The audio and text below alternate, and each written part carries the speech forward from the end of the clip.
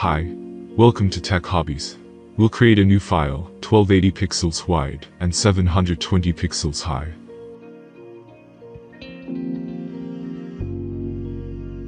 I'll use a darker bokeh background. For the font effect, you can find a download link in the description.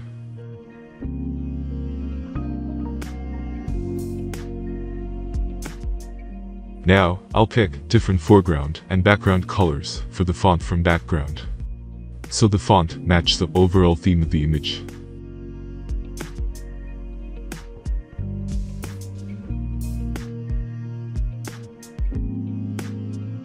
After that, I'll pick the brush tool and select the hard or soft brush.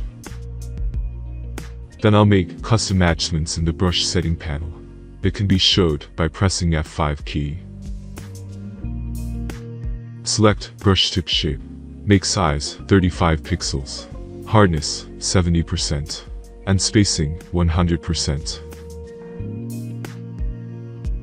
Then select shape dynamics and increase the size jitter to 100%. Now select scattering and make it 90%. Then go to color dynamics. Click apply per tip on. Increase foreground background jitter to 100%. Hue jitter, saturation jitter, and brightness jitter to 15%.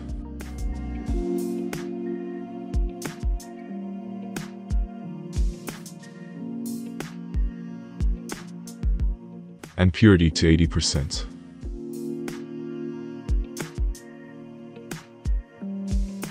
Now click on transfer and increase it to 100%. And select the wet edges option on. Our brush for bokeh effect is ready now. Now select the text tool. I'll use the font Comic Sans MS. Make the font size 340 points.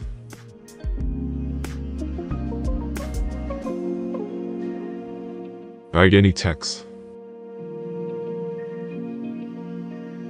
Then click on the text layer icon while holding the Control key to make the selection of the text. Now hide the text layer and make a new empty layer from bottom. Then go to Selection menu, Modify, and select Contract. Contract the selection by 13 pixels. Now the selection should look very thin. Now go to the Path panel. Here in the bottom, click on the Path button to convert the selection to path. Now activate the path by clicking on it. Make sure that empty layer is selected. Then right-click on the path and select Stroke Path. Now in the menu, select Brush if it is not, then click OK. Here we have the bokeh text effect. We can make further adjustments to it for more effectiveness, like brightness, colors, and drop shadow, etc.